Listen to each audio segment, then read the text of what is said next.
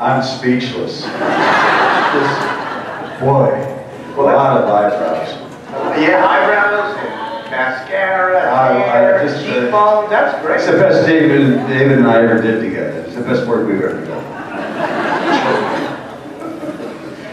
God, that's hysterical.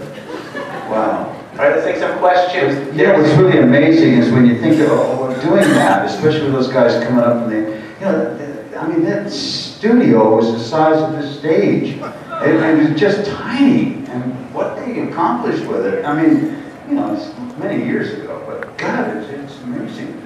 The technology that they had and all that. It's coming down. It's going to become condos. They're knocking it down. Yeah. We were hoping to dedicate it with a plaque, I tried to research that, and I spoke to the person who was in charge of it, and he said, that'd be great, but it's coming down. Yeah. But he said we could do it, and they would keep it, and then bring it back. It's too expensive, it's too bad. It is. So good.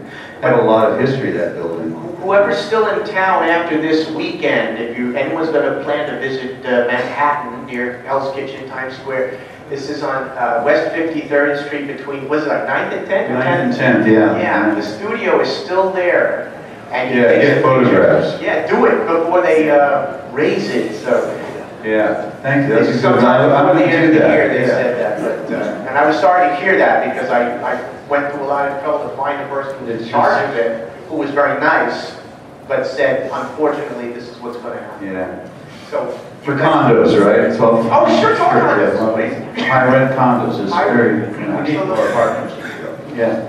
I did a big finish recording on 52nd Street 2 years ago, and I got there a little early, and I realized that I was only a block away from the old studio, so I walked over there. Did you go over? I walked over, yeah. I took a picture of the front of it, and I thought, oh my God, 48 years ago, who would have thought, I thought it was going to be the following week.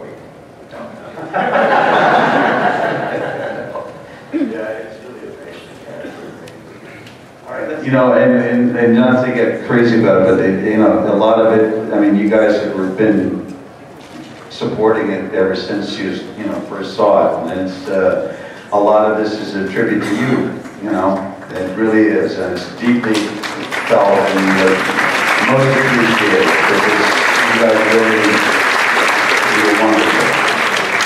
All right, do we have a question? All right, here. Yeah.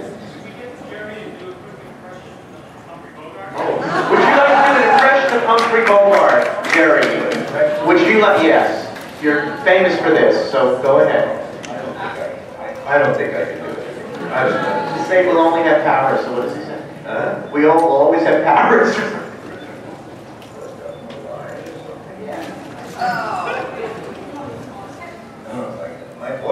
My voice, I'm not in control of it anymore.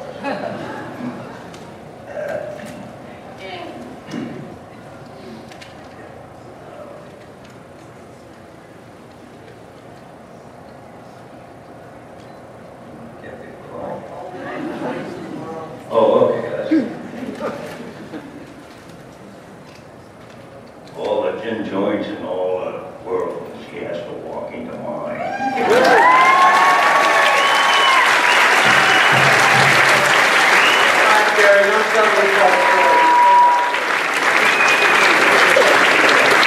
All right, we have another question. Yes, my dear.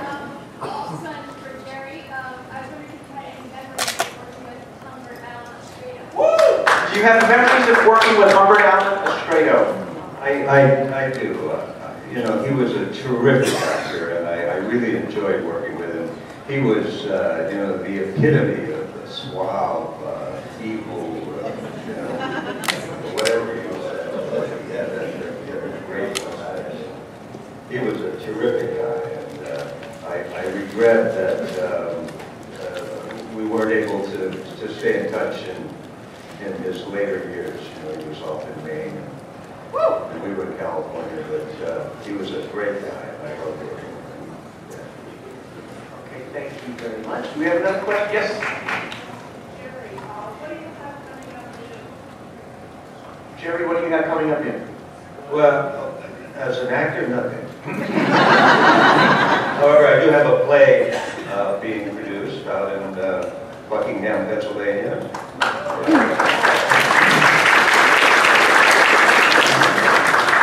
I'm not in it, I wrote it. But I'll be there every night to meet the audience. And, my director is here, probably she's here in the room someplace, maybe. Anna Nicolazo, right here, directing the play for the very first time. It's all very exciting. What is the name of the play? The name of the play is A Reunion of Souls. Reunion of Souls. Sounds like my marriage.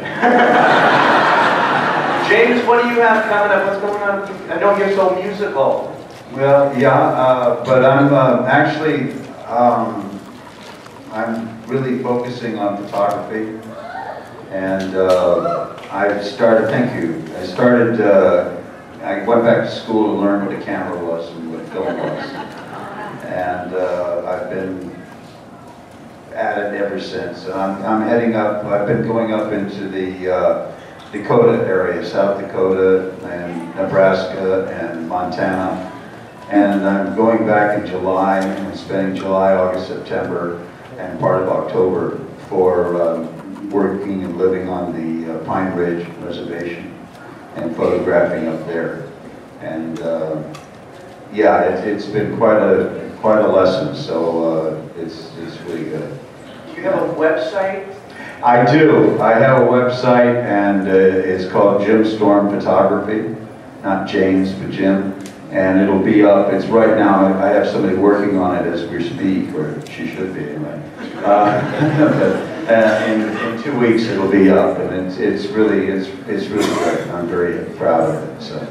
Well, we need to do a show in LA where we are, and then we'll all come down and. I will. I plan to. I just it takes a lot of time, you know, and you have to be really selective.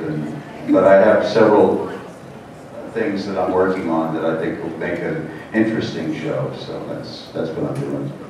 All right. Yeah. Thank you. There's a question right here, sir.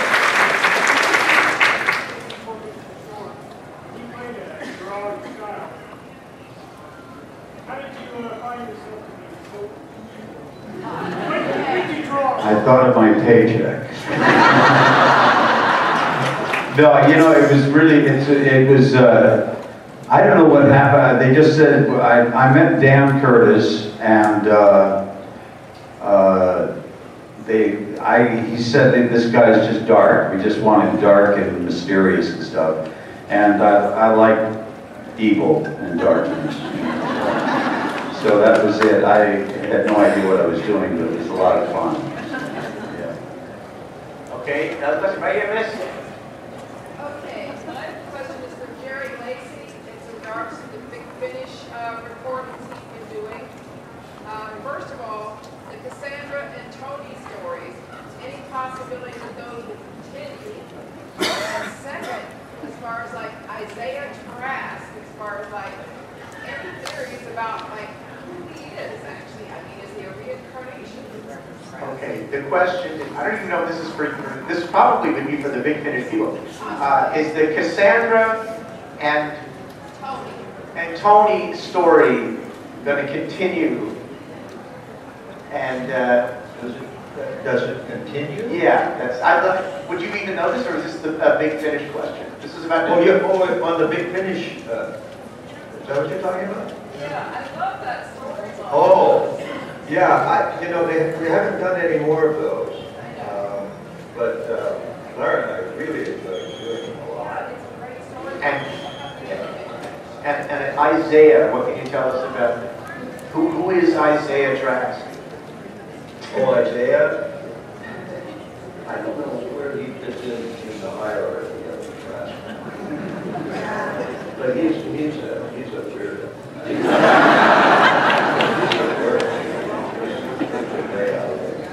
There's the Big Finish people they have a table out there, and I don't know if they're here tonight to be here, where you ask those people. I know, but I was just curious. Yeah, but you know. Jerry's interpretation of the character, I didn't take that Trask back to his side.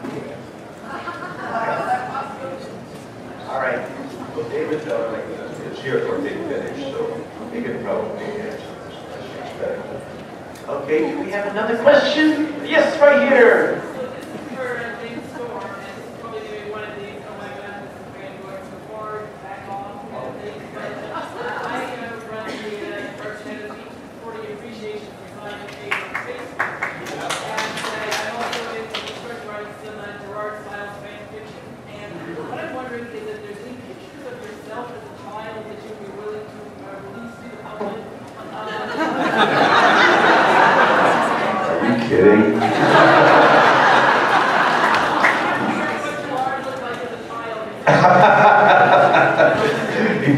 I'm on a bearskin rug. Take one of your baby pictures and put like black eyeliner. A lot of cheek. Well, I was a fat kid, so yeah. Talk to me later. I'll see what I can. I don't know where I find it, but there's something around there. So yeah, I'll be more than happy to do it for you. That's marvelous. Good. Sure. Thank you very much. Who's this bouncing person next to? Who's that? That's my daughter. And how old are you? She's 8, and there's a brother over here. They're both 8? They're twins? Twins, Basil, twins, right? Okay, and you love Dark Shadows? You kids like Dark Shadows? Patriot. You like what?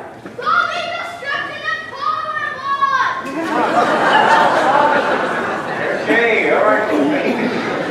I want you to come tomorrow morning at 11 a.m. to watch Baby Dark Shadows. The kid's doing it. You're, well, younger than you, actually. Yeah, you're going to love it, sir. Okay. Another question? Yes, right here. Yes, sir.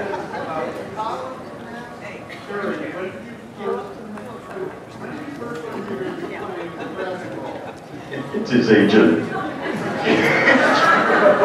Told him never to call me here. Sorry, go ahead.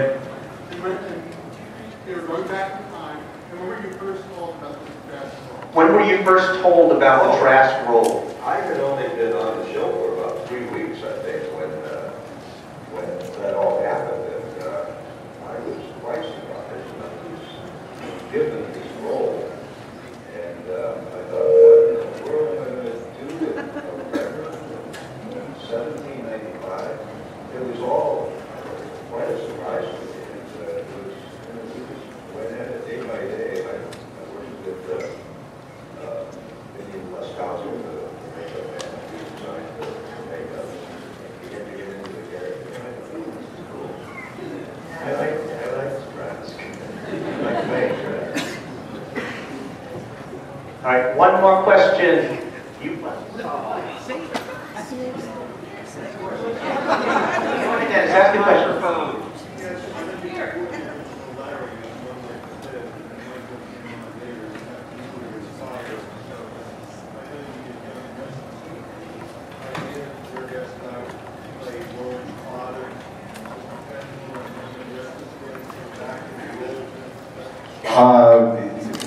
Well, The question, the question was, he played a role on Young and the Restless many years ago, and is there a chance you're going to come back and play that role again as someone's father? Yeah, I don't think so. I died, and then I went across the next studio and worked in Bold and Beautiful.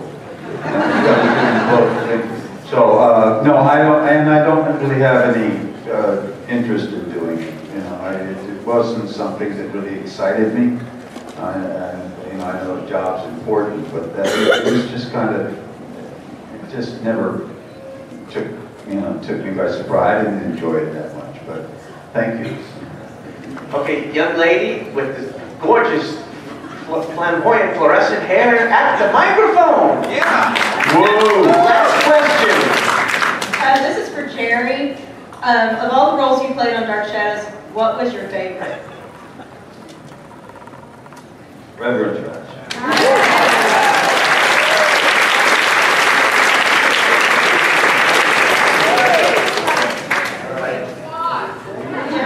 Which Reverend Trash? The first one or Gregory? Reverend Trash. The first one, yes. That's Reverend Trash, that was great. But I kind of named Reverend Trash finally. If you get a chance to pick up the newest Big Finish production, you'll find out what Reverend Trash really was.